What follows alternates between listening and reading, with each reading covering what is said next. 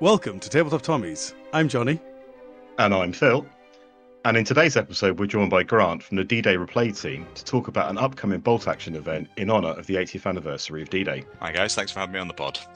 Thank you for joining, Grant. Welcome to the podcast. Yeah, good to be here. I am a frequent listener whilst I'm painting and building things in the garage. Good stuff, fantastic. So D-Day Replayed, a few of our listeners may well be aware of it. It's been on Facebook for the last few months and sort of slowly building and building. But you're here tonight to talk about the event, and we'll throw it straight over to you. What is D-Day Replayed? Well, primarily we're a charity event commemorating the 80th anniversary of D-Day. We are two events running over 3 days. So we have a Friday night event, which is like an airborne drop event, and then we've got a 2-day Overlord event. And we're fairly confident that we're putting on something that's quite unique to the event, the bolt action event calendar, certainly in Scotland, hopefully wider.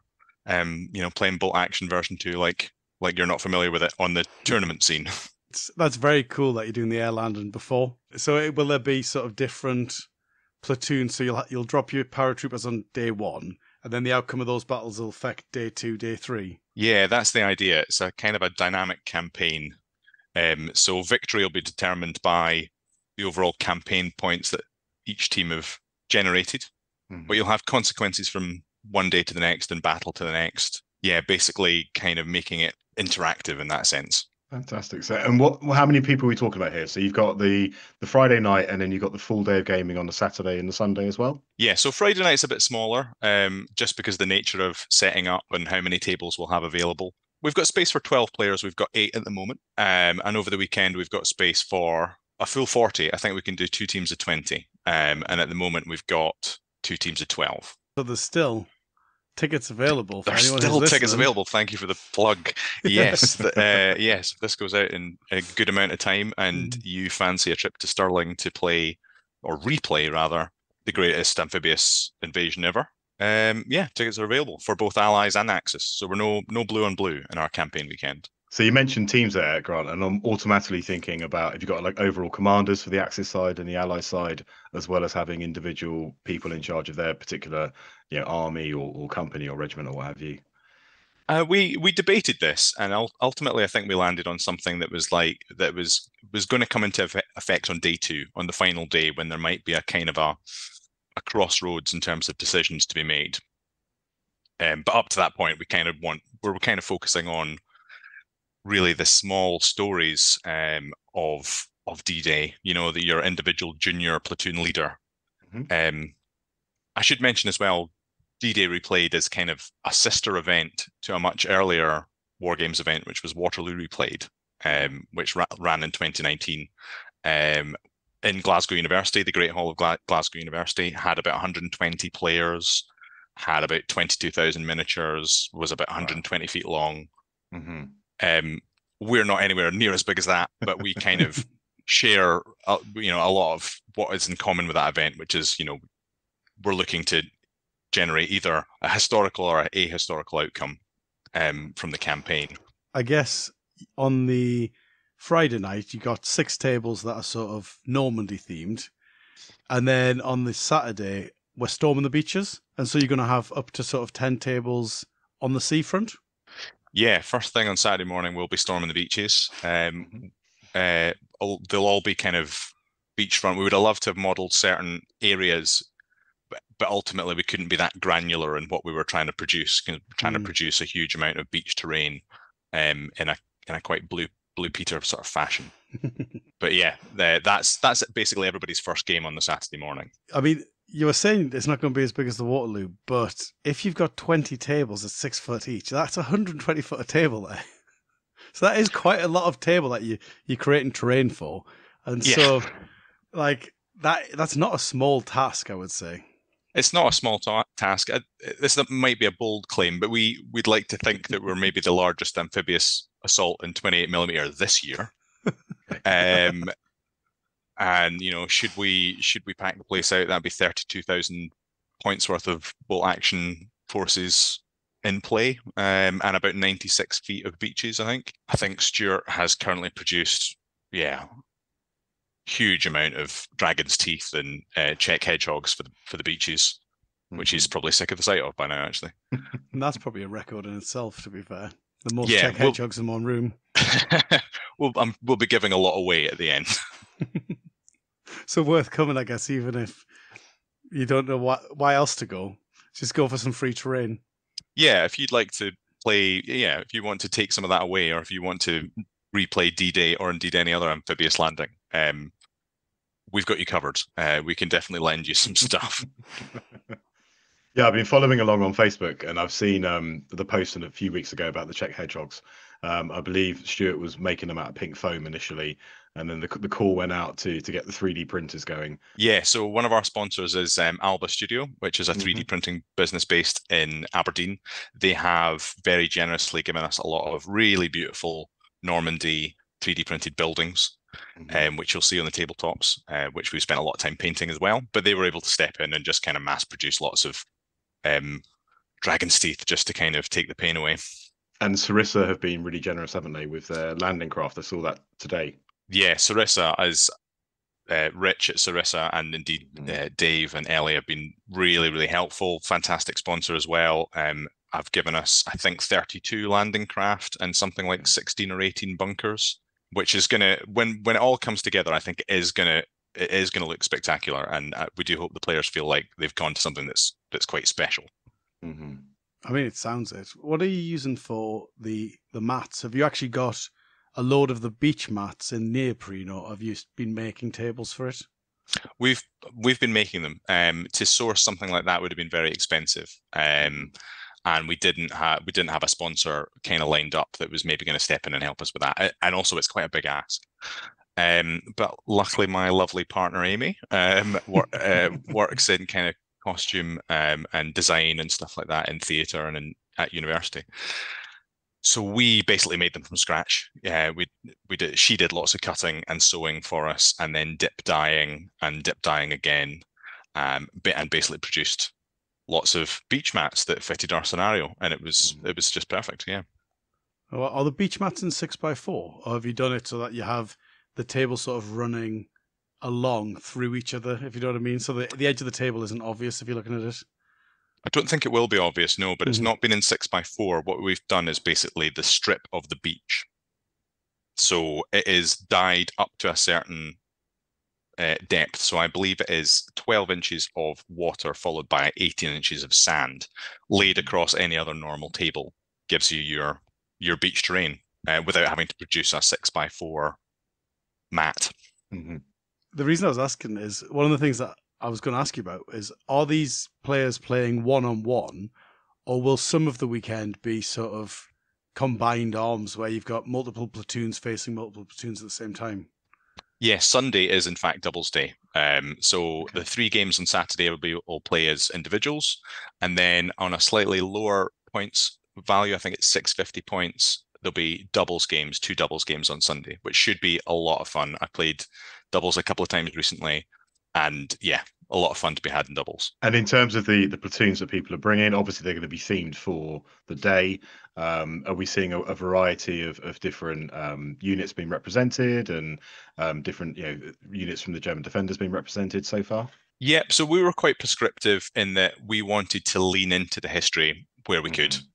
So the lists are quite limited in terms of what you can pick from. They're good lists, though. You can get a lot of tasty gear in them. So we've definitely got some British Commando players. We've got some British infantry players. We've got the American Army. We've got Royal Marine Commando lists. The German side, for the first day, for at least the beach landing, you've got kind of Osttroopen lists. I think it's like static beach defense. Sure. So that would be 716th and 352nd infantry divisions if you're a history buff like I am. So yeah, Panzer Division, Panzer Grenadier Reinforced Platoon, or the Der Windhund Grenadier Company are the lists available for the moving inland battles. Okay. So yeah, that's where you're going to start to see some big armor pieces coming into play. And as well as that, we have a row of specials tables, is what we've been calling them. So whilst people bring their own army and they'll play their own army for 4 games, we've cherry-picked some of the scenarios from the D-Day Warlord book to play. So they'll leave their own army behind and they'll go and play a kind of Hollywood-style special mission. So So we're doing Pegasus Bridge, another very generous bit of kit from Warlord Games, another great sponsor and partner, and it's a huge undertaking to build an MDF. So we're playing Pegasus Bridge, Merville Battery. The third one is Villa Bocage, so the kind of tank, Michael Whitman tank ambush at Villa Bocage. And the fourth one is Carentan, so American Airborne, Band of Brothers kind of Hollywood moment there. Nice.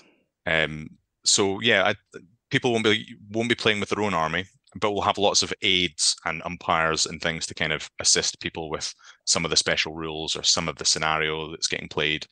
And you kind of get a flavor of, a bigger flavor of what the Normandy picture looks like. On the note of the people who are helping out to sort of make the day run smoothly, who is in the team behind D-Day Replayed? So D-Day Replayed, the D-Day Replayed team is myself, Stuart Ainsley, and Alistair Unicum. So I primarily am looking after the kind of the event management and logistics for the weekend. Stuart's doing all the marketing and promotion stuff that you'll be seeing online and on Facebook and Instagram things.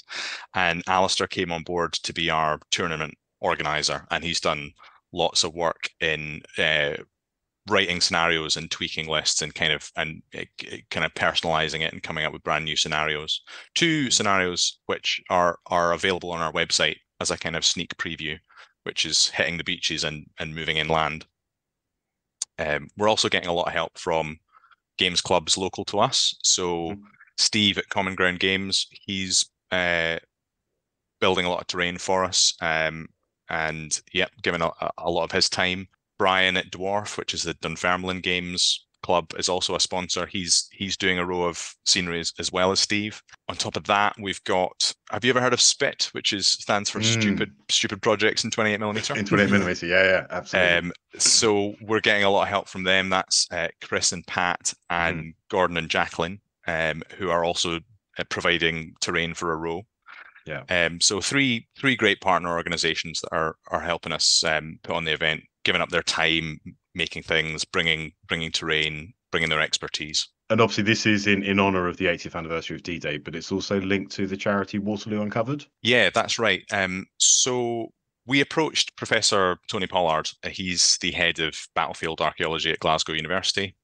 You might know him from National Geographic's Nazi Megastructures. He was behind Waterloo Replayed, which was the big game in 2019. So we went to him for his blessing, basically, and he said, you really should make it a charity event. And we thought, why not support Waterloo Uncovered again? It's a great charity. It's quite a unique charity, and it helps veterans and military families through archaeology and kind of finding peace through that, both from their kind of physical and their mental injuries. And they go off to do archaeological digs. They've done Waterloo a number of times, I know. They've gone to Belgium.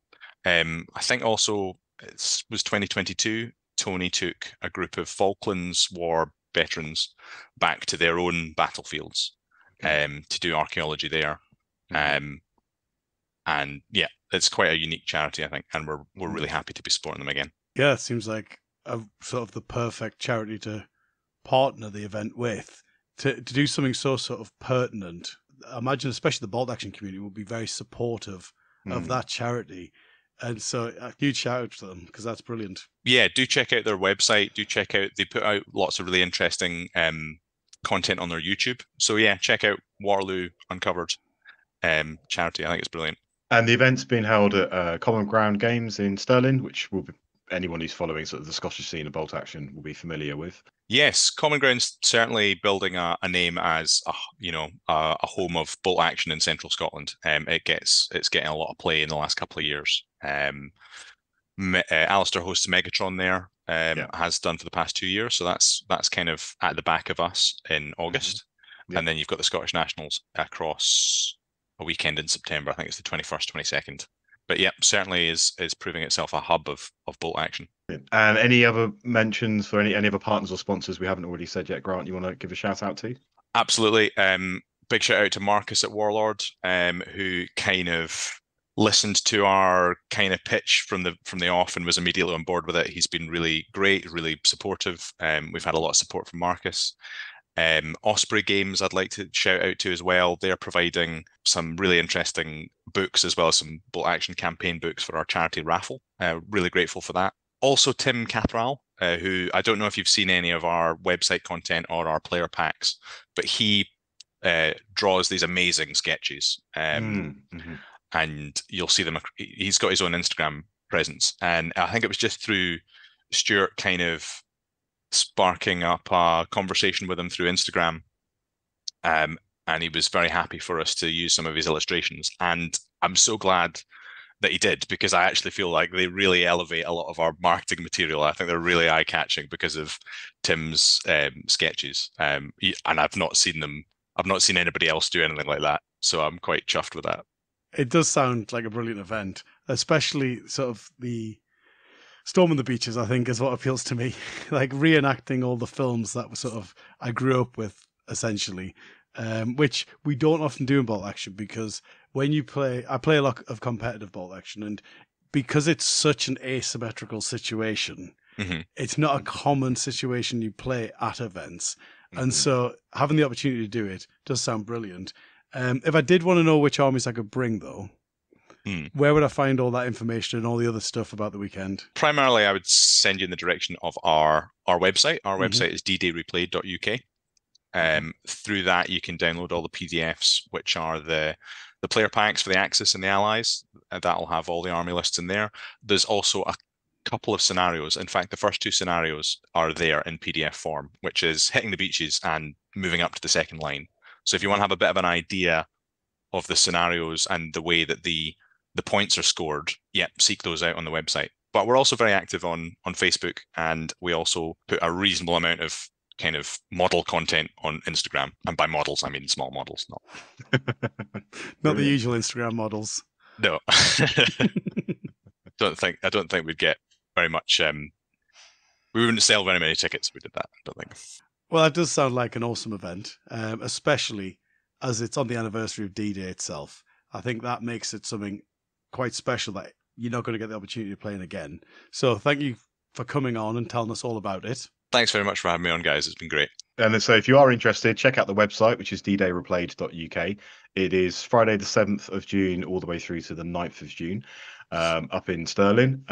We'll definitely be following along on Facebook. It's been really interesting watching the progress so far in terms of the overcoming those obstacles, like the Czech hedgehogs. And I saw this morning the landing craft being built, and Ali's been busy painting Shermans as well recently. So yeah, it's absolutely fantastic event. Good luck with everything, and yeah, we'll be looking along over the weekend to see how you guys get on.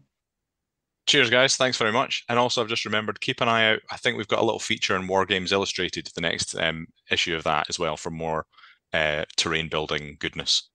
Fantastic. Well, ta-ta for now. Ta-ta for now. Thanks, guys. Bye-bye.